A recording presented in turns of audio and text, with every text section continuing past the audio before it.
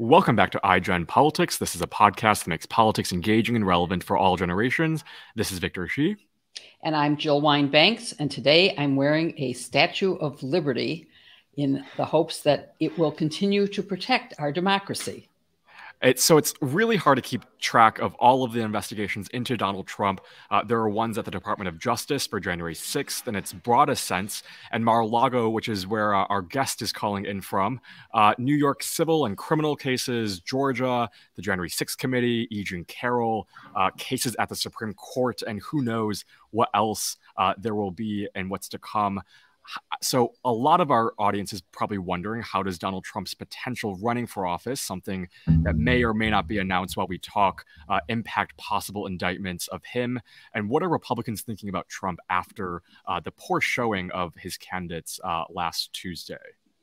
And we're going to explore all of this with today's guest, an outstanding reporter who has covered all of these topics.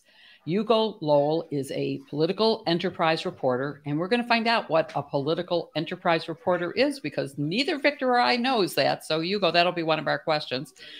He works for The Guardian, and you probably have seen many of his groundbreaking, explosive breaking news scoops. So welcome, Hugo. We're really excited to have you with us today. Yeah, thanks for having me. It's cool. Of course. So before we get into all the investigations into Trump, I know you pretty well. Let's begin by maybe getting to know you a little bit better for our audience. You're covering U.S. politics, obviously, but you're a British and you work for a venerable British publication, The Guardian. Where were you born? I was born in New York, actually. It's my little party trick when people are like, "Where are you from?" and I say New York, and they're like, "Whoa." No, I went to school in New York. I actually went to the Dalton School. And then before I finished high school, kind of my family moved to the UK, and I went to university in the UK. And so I feel like I bridge the US and the UK in that sense. And, obviously write for the Guardian, but covering Trump and the department, and now the Department of Justice. So you went to school in both the US and in Britain. I assume, because you must have continued with schooling after you left the U.S. Yeah. So I like to think I have exposure to both educational systems, and I don't know if that's a good thing. I guess maybe it's a good thing. Well, it also probably helped you to learn about the U.S. government and our politics, because otherwise it might have been pretty tricky. And I understand that you actually haven't completed or haven't had your graduation ceremony anyway, and that you actually were supposed to be graduating now, but because of Donald Trump's announcement that he was going to announce something big, you weren't able to go to your graduation. Is that true? Yeah, more or less. It was a delayed graduation because of kind of COVID, so they decided to hold it in November. It was actually around the time of the midterms, a couple of days out from election night, and so I decided that the midterm elections, and they've been pretty historic, were probably a better thing to keep track of, especially down from Mar-a-Lago, where I think we saw basically what Trump was thinking, kind of the people he was surrounding himself with, and I think that was actually really important as we kind of gear up for presidential campaign coverage. Mm-hmm. So I'm wondering, what do kind of people in England think about U.S. politics right now, especially after the midterm election and with all of the investigations into Trump? That's a good question. I don't know if I'm particularly well versed to answer that, in part because I spend all my time seemingly in West Palm Beach. Look, I think Trump knows, and I think his aides know, that he remains a fixation of national politics in this country, but also kind of around the world. And they are trying to capitalize on his kind of brand and his name recognition. And the fact that, he in many ways remains the front runner for the Republican nomination for 24. And I don't think that's a point of view that's different in the UK or anywhere else in the world. People see Trump and they expect that he's going to run for 24. And that's kind of how things are proceeding. Of course, one of the biggest differences between the UK and the US is that you can quickly get rid of the person who's running your government, as you just did multiple times in the last few months. I mean, Liz Truss lasted, what, 42 days or something? A couple of Scaramucci's. Yeah, exactly. So, and we can't do that. But I also want to ask you about The Guardian, because I'm not sure that all of our audience will understand exactly what The Guardian is. And I was particularly interested in its founding, which is really a long time ago, but that it has a trust that makes you able to continue to offer independent news, or at least that's your goal, is independent news for free. Can you talk more about that? Yeah, look, it's a really unique business model. It's the Guardian is owned by the Scott Trust, which actually owns Guardian News and Media, which owns the Guardian and the Observer newspapers. And it's really unique because it makes us, immune to kind of financial pressures or kind of shareholder pressures that maybe other companies or other news organizations might be subject to. And it's a pretty proud history in that sense. And if you think about the Guardian's greatest stories, especially in the US, they've really been about trying to expose government corruption. And, most recently, I think, or most famously, maybe, you have Snowden and the NSA files that the Guardian won a Pulitzer for.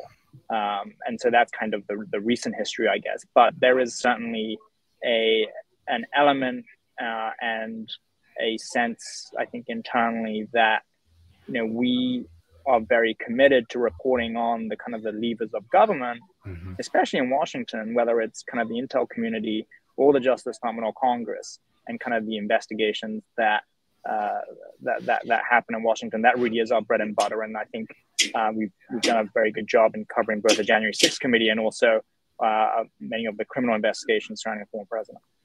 I mean, I'll admit that if it weren't for you, I probably wouldn't read The Guardian, but I have now become a very loyal Hugo Lowell reader. So you have at least another reader of your stories. I'm wondering, so you started at The Guardian as their lead congressional correspondent, correct? Yeah, so look, the mandate was to cover congressional leadership. Yeah. This was right after January 6th. Democrats were really in power, but there was a lot of focus on January 6th and kind of trying to find a way to investigate the Capitol attack. And so kind of what happened was, while leadership was talking about, sending a potential January 6th commission, as it was then before it got killed, it became very apparent to me that this was going to be the biggest investigation in town and potentially the most consequential investigation that Congress has ever conducted. And so I shifted off the House kind of Democratic leadership reporting role to cover the committee full time. And now I guess I've become like a Trump investigations reporter in many respects. And I think, Joe, that might answer your question a little bit. Political enterprise is like a catch-all phrase now for covering both Trump, but also the Justice Department or kind of federal and national security investigations, because those worlds have already started to collide. And if there is ever an instance when the Justice Department decides to prosecute Trump, then I think the best coverage comes from reporters who have insight into both. That makes sense. And that would also include, I would assume, the New York civil and criminal investigations, the Georgia investigation, et cetera, since they're all kind of related to the character that you're reporting on, Donald Trump. Yeah, and look, I think this is a challenge that all news organizations face, trying to prioritize resources to cover these investigations, because, as Victor said, there's so many, right? I mean, you've got the Georgia Fulton County investigation, you've got the DOJ's January 6th investigation, the DOJ's Mar-a-Lago documents investigation, the New York investigation into the Trump organization, and kind of the perks that Alan Weisselberg and kind of other executives received.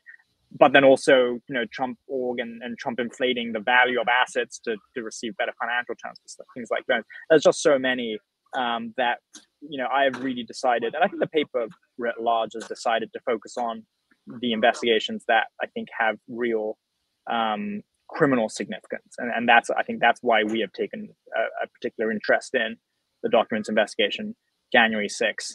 And also one of the New York state AG investigations, the one about the inflating the assets, because that's now been referred to the Southern District of New York.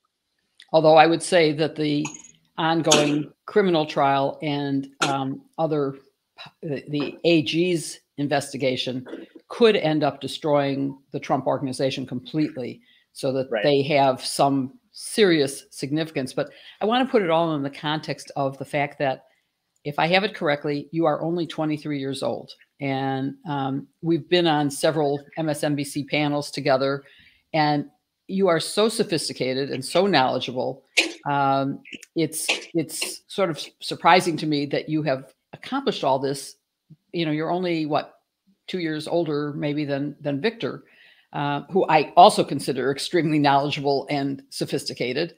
But talk about getting into a position like this at the age of 23.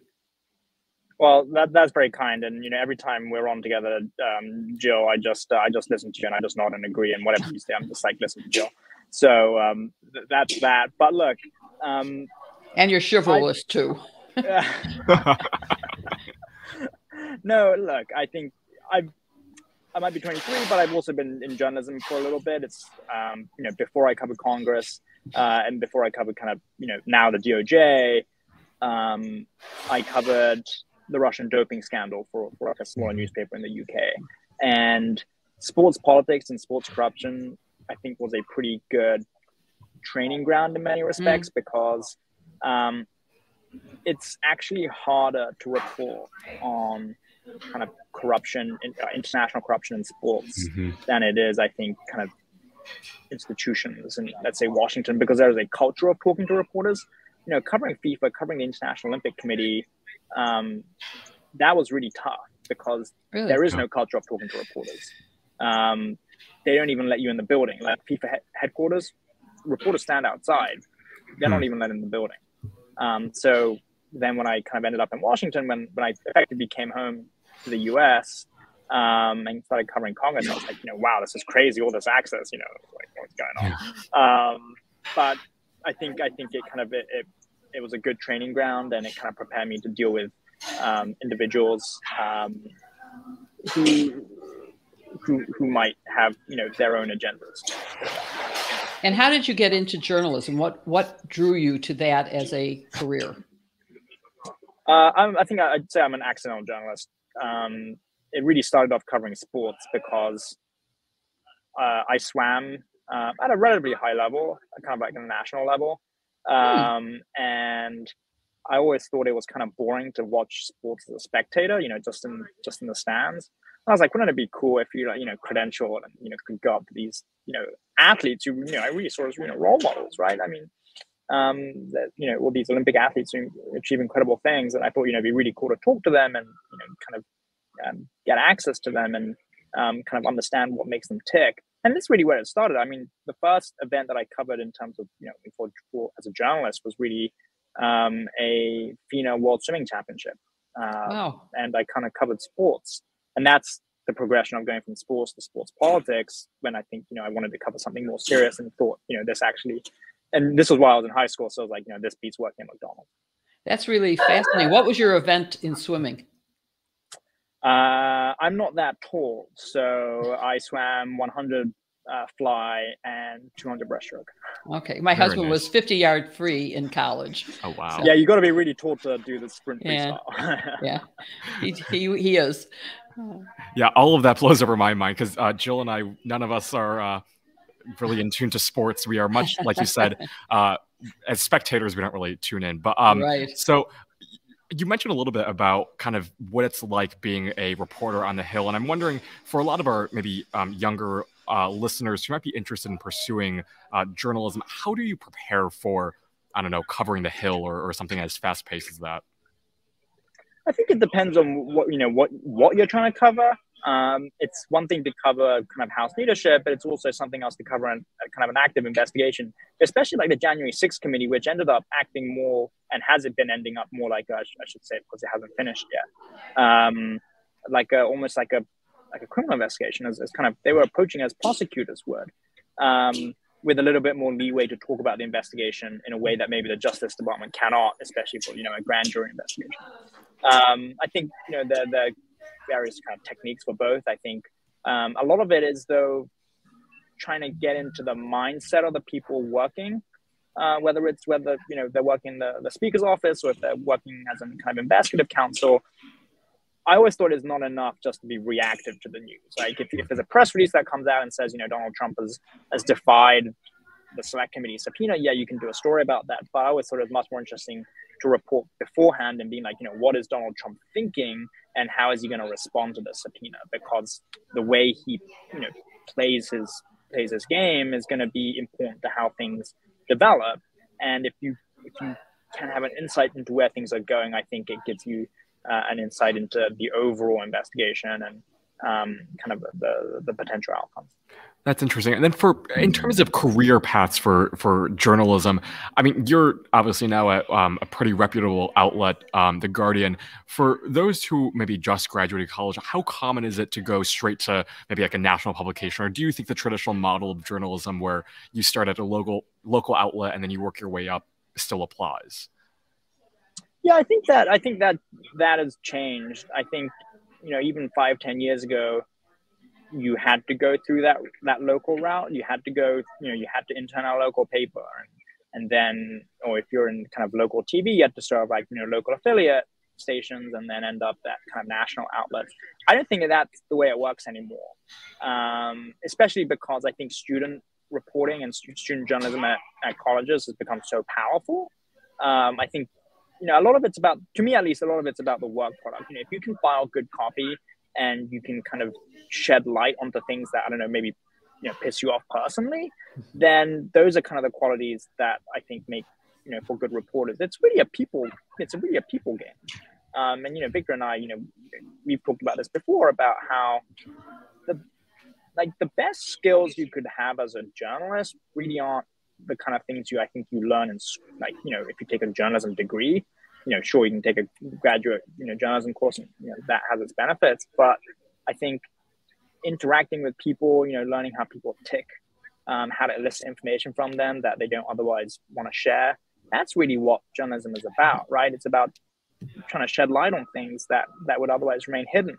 And so I think if you can deliver the work product and kind of file clean copy, as we say in the industry, that's really what makes you stand out. And if you can demonstrate that to an editor, I think that kind of bolsters your chances.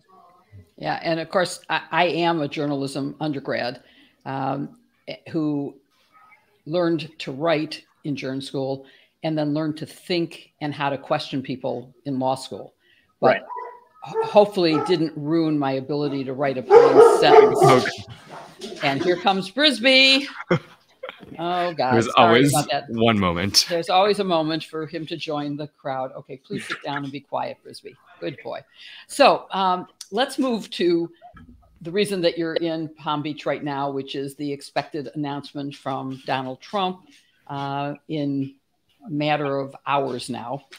Tell us what you know about the timing and what you expect the announcement to be, and whether he's listened to any of the Republicans who are saying, please do not announce your candidacy until after the Georgia runoff.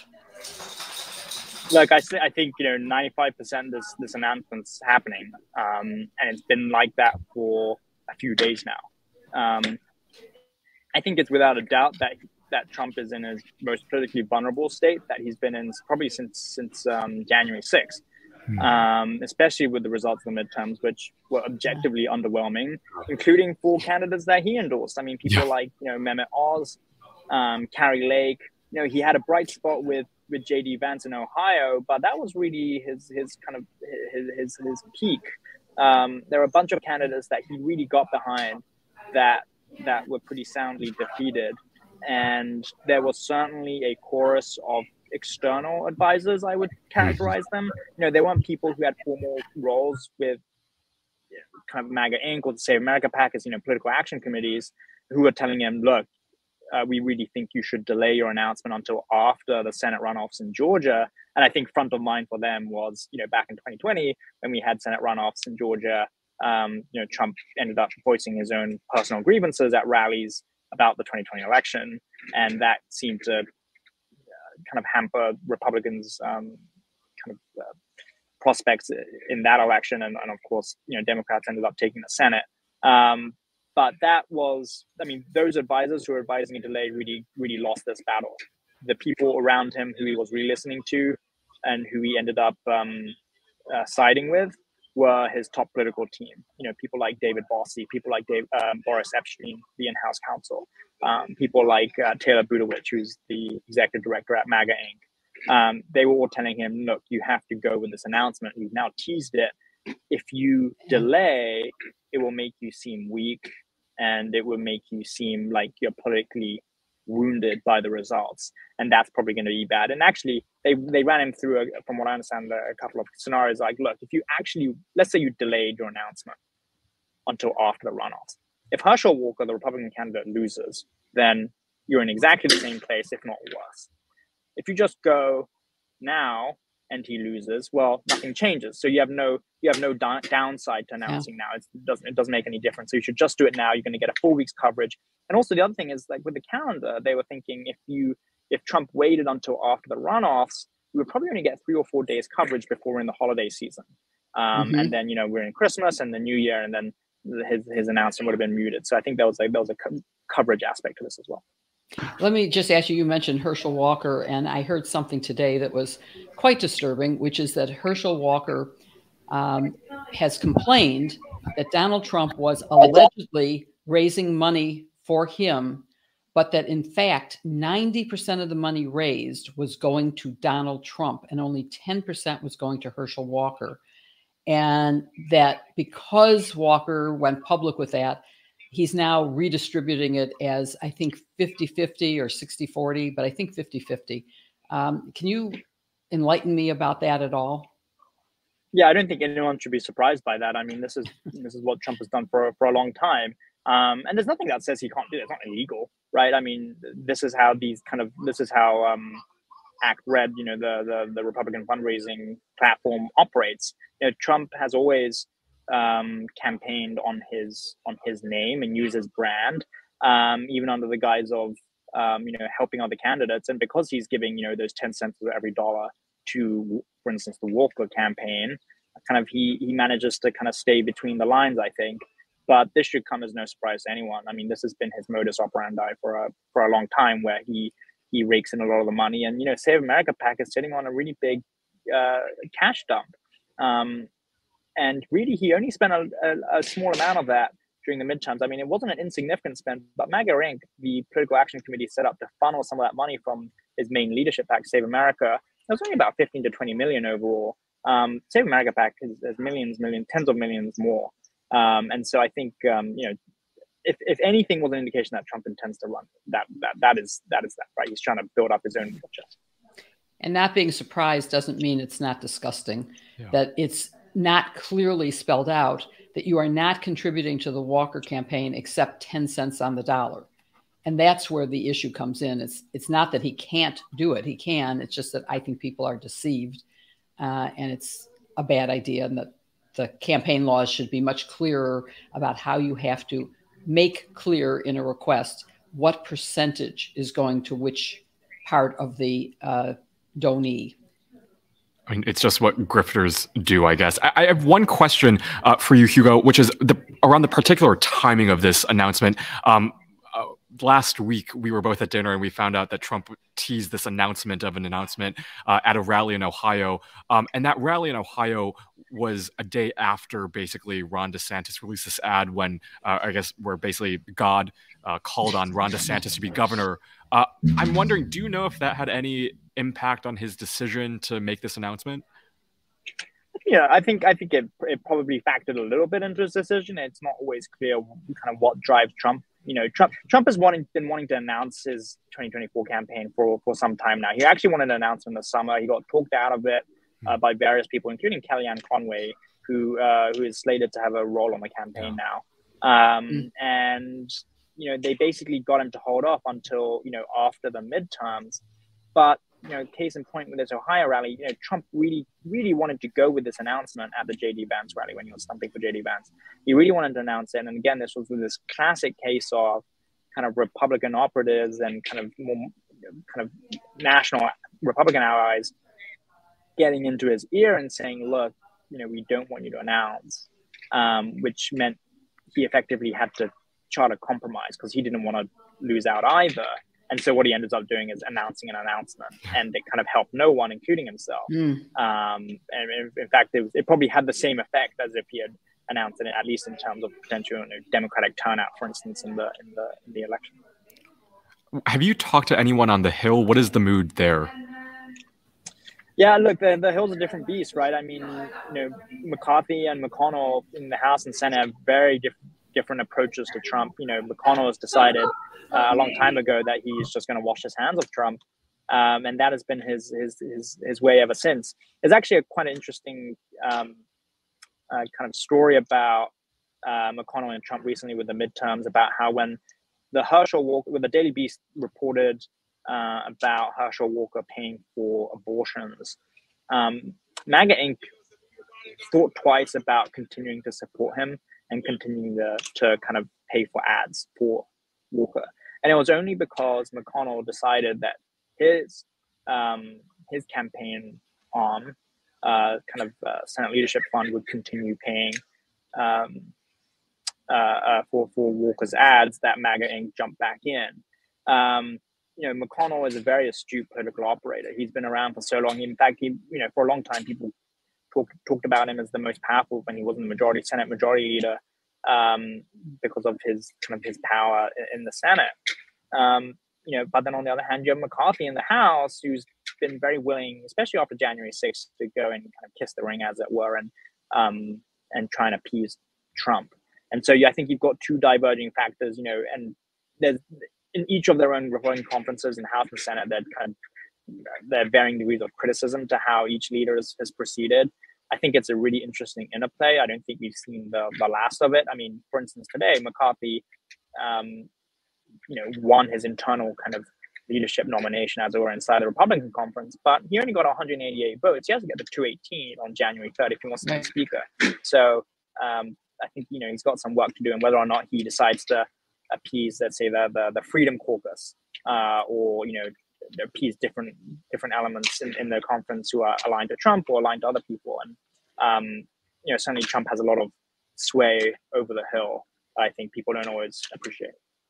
So I don't know if you agree with me, but I do not think that his announcement, assuming it is what we're expecting, that he's going to be a candidate, will have any impact on the Department of Justice or any other investigation of Trump.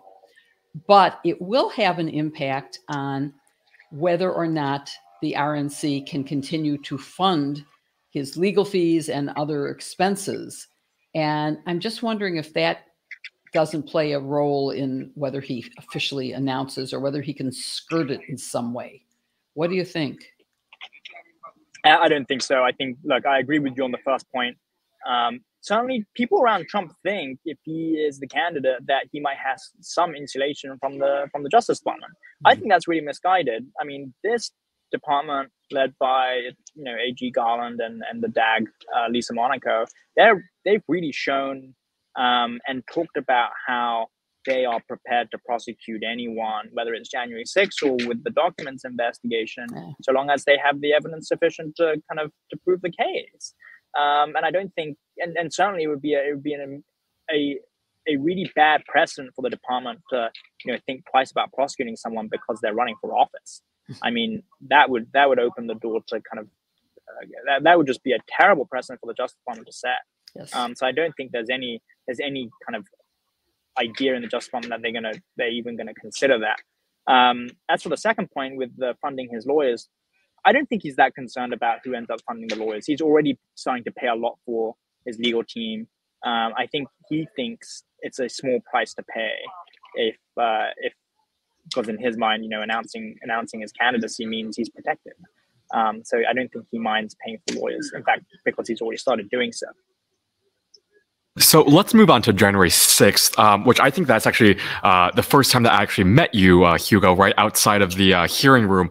You've covered so much about this committee and its ins and outs, from the violence on January 6th to the fake electors, pressure on Mike Pence and state legislatures and more.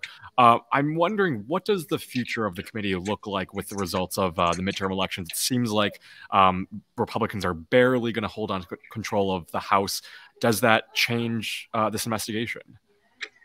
Not really. Look, this investigation was always going to come to an end at the end of this Congress, because that's how select committees work. They expire at the end of, and their subpoenas and their, contempt referrals, for instance, expire at the end of each Congress. And if you already see the composition of this select committee, Liz Cheney is not going to be in Congress in the next Congress, nor is Adam Kinzinger, nor is Stephanie Murphy, who's retired.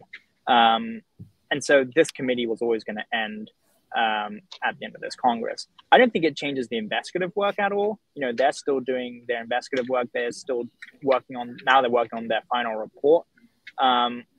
I don't think it makes any difference. They were always going to complete their work, and whoever ends up taking control of Congress, it seems to be Republicans in January, is not going to affect the final work product of the committee. And another hearing before the new Congress, or if not another hearing, will there be a final report? Yeah, look, I think we should expect a final report probably after the Senate runoffs is my guess. Nothing is ever final with this committee, especially because it's Congress and it moves to its own tune. But I think we should expect a final report early December. There may be a hearing around the release of that report. Maybe they'll do a hearing about potential recommendations or changes to legislation. But I think the bulk of the work has to come to an end. I think there are various avenues that the committee never got to pursue. And I think those will be raised in the final report as well. The things that they thought they might have leads on, if only they had more time, if only they had more investigative power. But at the end of the day, I think the committee has done a very, very good job of, bringing to light to the American public just the sheer sprawling nature of Trump's attempt to undermine democracy and to effectively, stop the certification on January 6th and to basically overturn the results of the 2020 election. I think it really brought home to the country just how brazen it was and just how he was involved personally. And before we move to another subject, I want to just a couple of questions. One is the possibility that the Senate, which will be in Democratic control, if they could take over. During Watergate, the investigation was done by a Senate Select Committee led by Senator Ervin, and they did a very good job, and they particularly focused on what laws needed to be passed, which is one of the things that the report seems to be skipping over. It sounds like they're going to focus on pointing the evidence to and linking it to Donald Trump specifically. And when I say January 6th and the January 6th committee, I like the fact that it was much broader than just the violence of the insurrection on January 6th, that it was all of the other parts of the plan to subvert our democracy and to overturn the election results. And those things, the role of what could have been done by the FBI, the CIA, Homeland Security, the Capitol Police, all of those things seem to me are still in need of investigation. So that part at least could be transferred to the Senate, don't you think? Yeah, I think it's an open question. I think the select committee is going to have to decide how it wants its work product to move forward, right? I mean, for basically the entire life of this investigation, we've been talking about whether they would submit for instance, a referral to the Justice Department. Now there doesn't seem to be a need for a referral because the Justice Department seems to already be investigating a number of kind of the efforts to overturn the election, whether it was with the fake elector scheme or with the January 6th rally organizers, or the actual far-right extremist groups like the Proud Boys and the Oath Keepers actually stormed the Capitol. But this is a question that they're going to have to decide what they want to do about. I think a Senate, transferring the work product to the Senate is a potential avenue for them.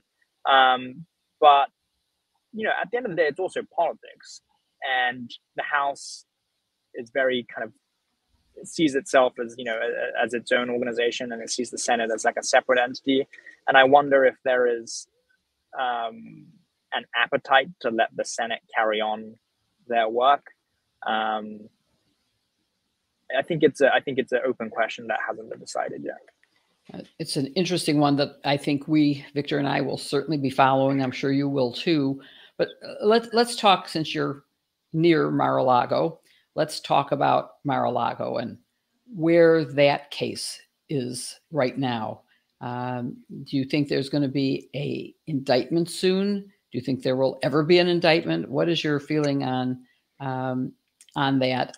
I mean, you're reporting even this weekend that Trump retained documents bearing classification markings along with communications from after his presidency. And what is the significance of what's going on there and the risk to our democracy, to our security, to our national security? No, I thought the story we did this weekend was really important because, and it came at the same time as another very important story about Trump kind of potentially misusing his power, using the IRS to kind of audit basically his political enemies. But I thought it was important because it starts to you kind of start to see the contours of a potential case here, right? And we should just take a step back and say, for the Mar-a-Lago documents investigation, the Justice Department really seems to be considering whether to build a trial team. You know, we have the addition of 2 real veteran trial attorneys to this investigation. You have David Rody detailed to the criminal division, main justice, and then you also have the addition of David Raskin, kind of a veteran kind of counterterrorism prosecutor, help out on this investigation. That seems to be a real indication that the department is, strongly considering whether they should bring a prosecution. But there have been a number of developments that I think are significant. The first, of course, was the reporting we did this weekend, which was, Trump in his desk drawer at Mar-a-Lago had these CAF documents commingled with communications that are post-dated after his presidency. That would seem to suggest that Trump certainly had access or was handling or was kind of involved with these classified documents when he was no longer president, when he no longer had the authorization to be handling these documents. And I think that could speak to a potential charge kind of under the Espionage Act, 18 U.S.C. 793. But then there were also other developments in the other strands of the investigation, right? For instance, with the obstruction part, they recently the Justice Department gave limited immunity to Kash Patel, one of Trump's top advisors and confidants, who was basically forced to tell a federal grand jury in Washington about whether these documents at Mar-a-Lago were indeed declassified as Trump has claimed they were. And, that seems to speak to a potential obstruction case. So there have been a lot of developments under the surface, which taken as a whole could be significant. I do want to point out to our audience that whether they are classified or not classified is irrelevant to all of the crimes that were listed in the search warrant. They do not have to be classified to be violations of those laws. The fact that they may have been still classified and are of highly dangerous content for our national security raises the ante on it. It raises the possibility of additional crimes, but there are still crimes even if there is some evidence that he declassified them, which so far there isn't. And the use immunity to Kash Patel, we still don't know what he said. So it's going to be interesting to await that. That's going to be I should just clarify on Kash Patel. It sounds like certainly we don't know what he said, but in terms of the questioning, it seems like the kind of federal prosecutors were trying to see if Trump and Kash came up with the declassification reason as almost like an excuse for why these documents weren't returned. And that seemed to speak more to the obstruction side. I don't know if you agree, Joe, but it seemed to speak to more the obstruction side. But I think the jury is out on that. You may be right, but I would say that it is an ineffective defense at best. That taking documents that belong to the government is still taking documents that belong to the government. And whether they are just presidential records, which are not of national security interest, or whether they are classified national security documents, they're still not his, and he had no right to retain them for any reason. So it sort of doesn't matter. The obstruction is lying about them and saying, I don't have them, I've given you them all, and while at the same time moving them from place to place. So I think there are two different things going on here, but no particular valid or effective defense. So let's wrap by kind of looking ahead into all the other investigations. So, like we said at the outset, there is the civil and criminal investigation in New York. There's the Georgia. There's iGen Carroll. What do you think our audience should look to in the kind of weeks and months ahead? What is kind of one that you're paying close attention to? Yeah, I mean, look, most immediately, I think the Fulton County investigation is probably the one we should keep an eye on. It seems very likely, based on what Fannie Willis, the district attorney in Georgia, is saying, that there will be indictments there. Whether or not that touches Trump, remains to be seen. But it sounds like Fannie Willis was kind of waiting for the midterms to be over. And then she has said previously that she was examining whether she would bring charges as early as December. So I think that's the thing to watch for now, and as maybe that opens the door for other charges down the line, for instance, by the DOJ in the fake elector scheme. So I think that's what I'm keeping my eye on the most. But also, this Mar-a-Lago investigation. No.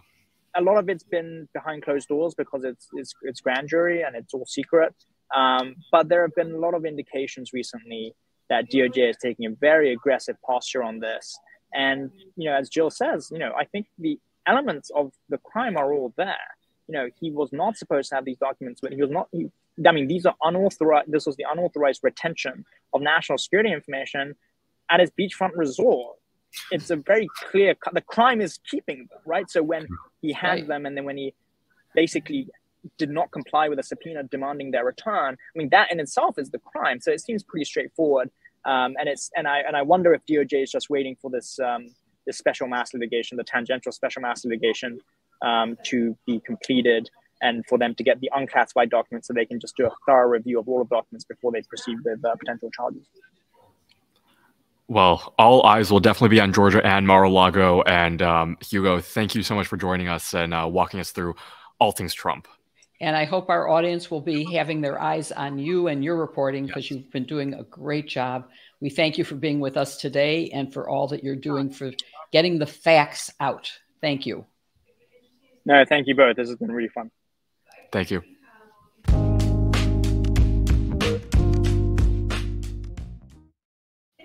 So, Jill, we have so much to discuss, and I think we should do a separate episode where maybe we just talk about some of the news of the day, because there is so much. But just in terms of today, I know I called you a little bit before this episode. I think it's just worth kind of telling our audience that there has been this incident in Poland where Russia basically sent a missile aimed at Ukraine, but it went to Poland, or struck Poland instead. So far, there is about 2 people dead. And the White House hasn't confirmed this yet, but the Pentagon is kind of going through the assessments. And it's just, there's so much going on with the midterms, with Trump.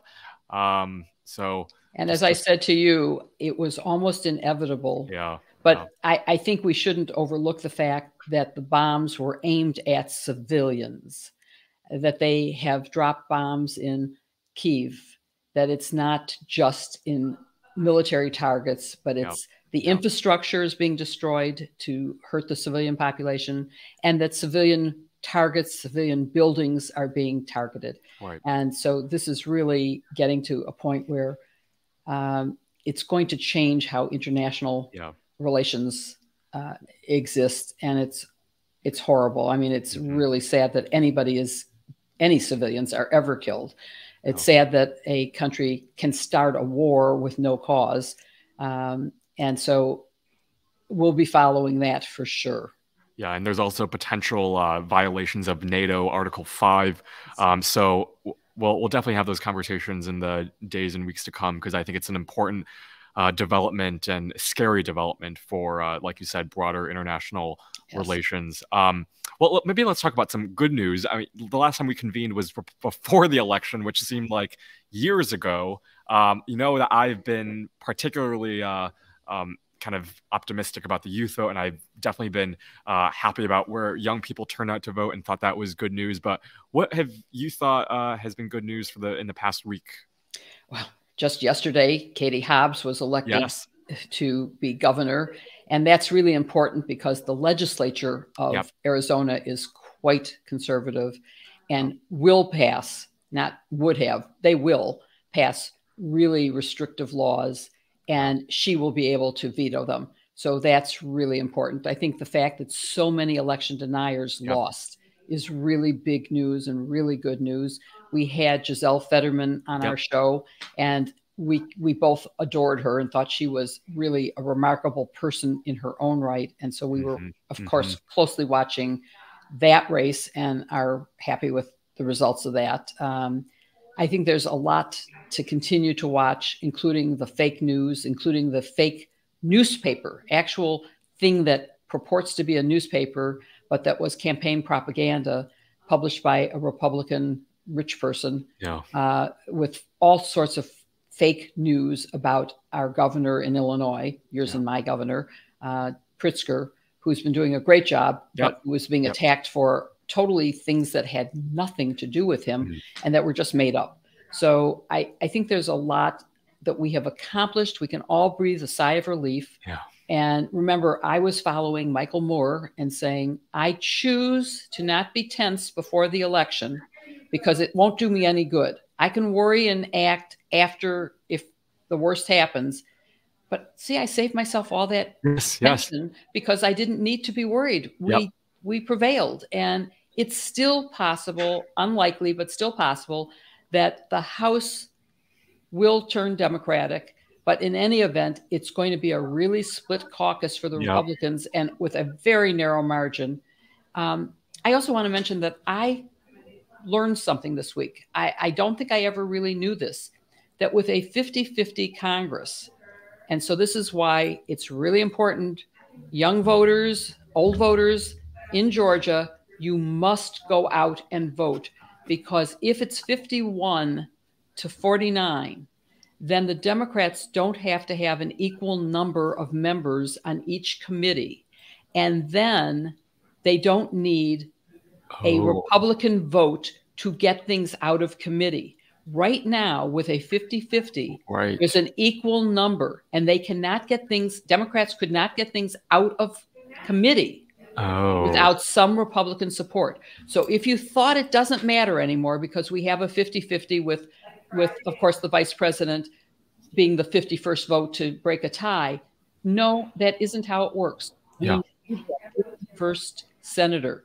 It's really important. It also gives us a little leeway in the case of Sinema or Manchin not staying with the Democratic Party. So please, everyone, the runoff is soon. You must get out there and vote.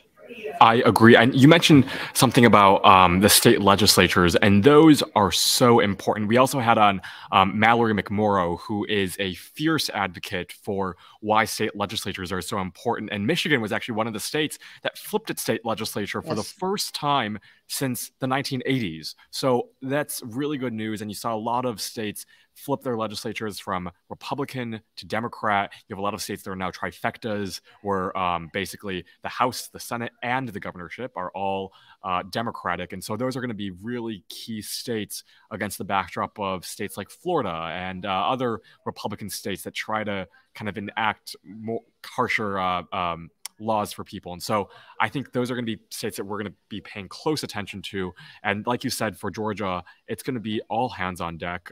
Georgia is a unique state in the sense that more than 20% of voters are beneath the age of 30, and the majority of voters are women. And so for women, for young voters, that's going to be a key election. And I think it's worth noting for Georgia, too, that if you didn't register to vote before November 8th, you can't vote in this election. So as long as you voted before then, you have to turn out to vote. This is going to be all about turnout for December 6th. So we will definitely be keeping a close eye on that and having many conversations about that race because it's so important. But in the meantime, you can subscribe to us wherever you follow your podcasts. We will be here next week with another episode of iGen Politics on YouTube. So be sure to subscribe to Politicon on YouTube and be sure to hit the bell for a weekly notification so you don't miss an episode of iGen Politics. Thank you so much for watching or listening to this episode, and we'll see you next week for another episode of iGen Politics.